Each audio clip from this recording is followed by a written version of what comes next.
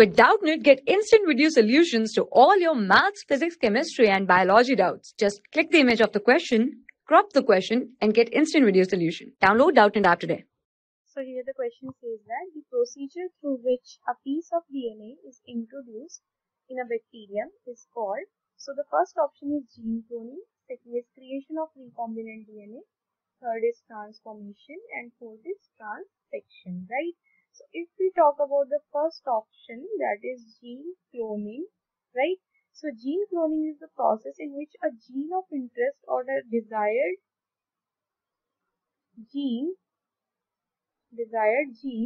is located and copied.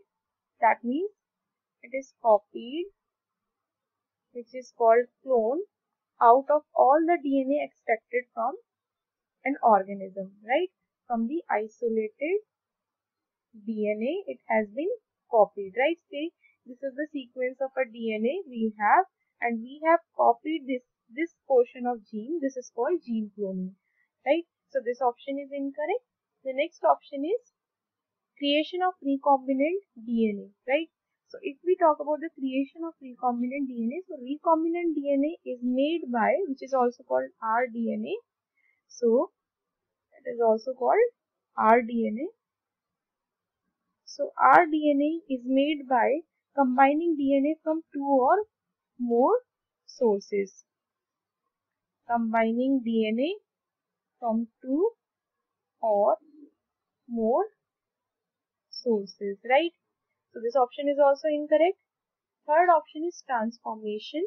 So this one will be our correct answer, because transformation is introduction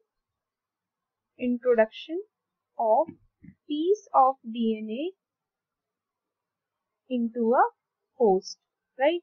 So this one will be the correct answer, and the host will be here bacterium, right? And the last option says that transfection. So transfection is the process. It is also incorrect, because transfection is the process of artificially introducing genetic material or piece of DNA. So it is the artificially introducing DNA or RNA, that is genetic material, right? So here the correct answer will be option number 2. For class 6 to 12, IIT JEE and NEET level. Trusted by more than 5 crore students. Download Doubtnut app today.